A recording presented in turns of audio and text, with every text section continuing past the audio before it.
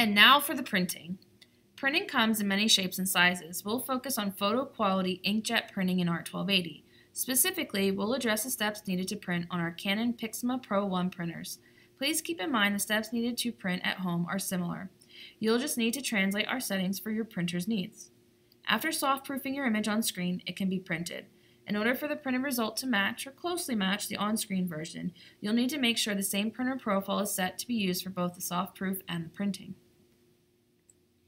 We will try to walk you through this step-by-step here with our voices and the steps outlined here on this slide. Then as we read these steps, we're actually going to flip through and show you some pictures to show you what everything looks like. So hopefully with the combination of that, you guys will be able to truly understand what is needed to print, and that you'll also be able to use our Canon Pixma Pro 1 printers confidently. So as we go through these steps, we also want to note that we want you to come to campus and use these printers and be able to use them by yourself. Yes, that's the goal.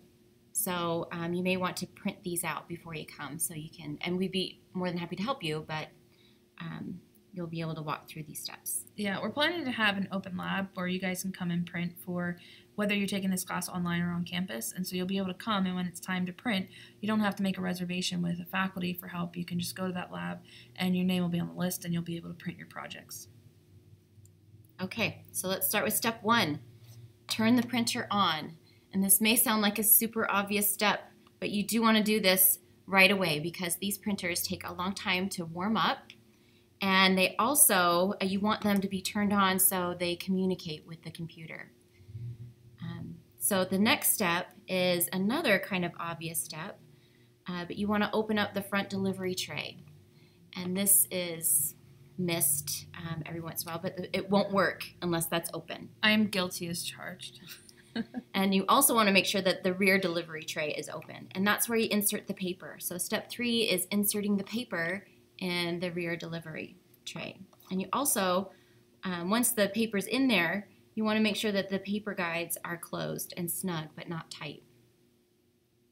And I'll also make a note here too that the printable side of the paper is facing towards you. And then you want this flap to be closed. Yeah. I almost said flappy thingy. Sorry. I think you should call it a flappy thingy. The flappy thingy needs to be closed or it won't print and you'll be like, what's going on? Yeah, so you'll need to open it when you put the paper in, but make sure that you close that flap again. Okay, then once that's done, go into Photoshop, choose File, Print from Photoshop, and then the Photoshop Print Settings dialog will launch. So you'll want to choose the following settings. You want to change the printer to be the Canon Pro 1 series. Then press the Print Settings button to launch the Print dialog box. You'll change the paper size to the size you want to print, which is 8.5 by 11 for our projects. And you want to note you can print all the way to the edge of the sheet on our Canon printers if borderless is selected. And so it's these flyout menus, they're longer than they probably should be or that we're used to, so it is kind of a longer process. You'll hit that paper size drop down, you'll choose US letter, you'll get another flyout, and I'll say, well, now that you are telling us you want 8.5 by 11, which is US letter, what kind of 8.5 by 11 do you want? And so for our example, we're just choosing the regular letter, but we could print all the way to the edge. That's one of the benefits of a photo inkjet printer. Yes. And then you'll want to select Quality and Media from the Layout drop-down menu, then change the media type to the type of paper you're using. So in our case, we're using the matte photo paper, and that will be available for you guys to use when you come in to print for class. Yep, but keep in mind, maybe 3 semesters from now, we might choose glossy or semi-gloss, and so when you get here, you will choose the paper that you were using at the time. And so if we switch to luster paper, you should choose the luster paper option from this flyout. Okay. So next here, you want to make sure that the paper source is the correct tray. So we're using the rear paper tray, and so then you want to make sure that that's set. In some printers, you'll have tray 1, 2, and 3. For our paper or our photo Canon printers here, we have the rear paper tray and the manual paper tray, and so we always use the rear.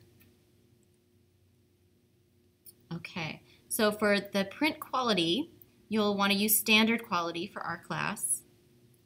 Then you'll select Save to accept your changes and return to the Photoshop print dialog settings box.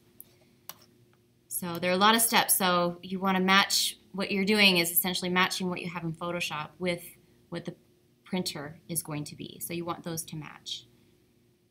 Okay, so then next you'll choose Photoshop Manages Color from the Color Handling drop-down menu. This activates the Printer Profile drop-down menu. So then you'll choose the correct paper printer combo for the paper and printer you're using. So you'll want to choose the Canon Pro 1 Photo Pro Premium Matte. And again, if it's a different paper, you would choose the printer and paper combination that you're using. And then we said earlier in the lecture that if you install a printer onto your computer, a bunch of preset print profiles should also be installed. All of these Canon ones that you see on the screen, they came pre-installed when we installed the printer. If we were to use some other paper beyond this, we would have to figure out which profile should be used for that paper. And so we just make sure we always buy the Canon paper so that it's easiest for our R1280 students. Okay, then you'll scroll down to Scaled Print Size. You'll choose the size your artwork will print. You'll leave the settings at 100% size unless you're scaling it for a specific reason. You do not adjust any of the other print settings unless doing so for a purposeful reason. Then I think with all that, you press print to release your job to the print queue.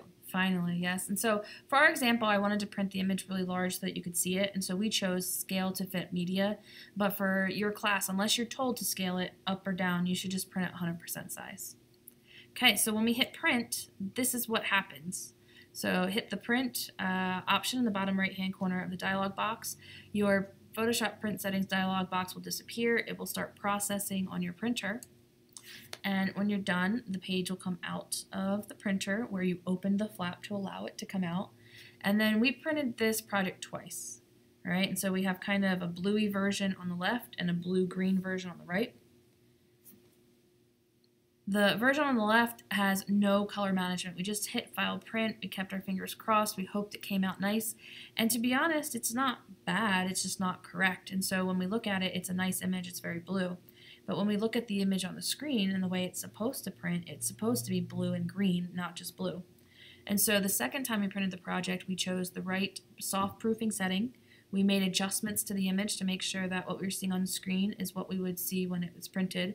And then when we printed, we synced the printer profile. So we chose the correct printer, the Canon Pixma Pro, and we chose the right profile that synced up to the matte paper that we're printing with.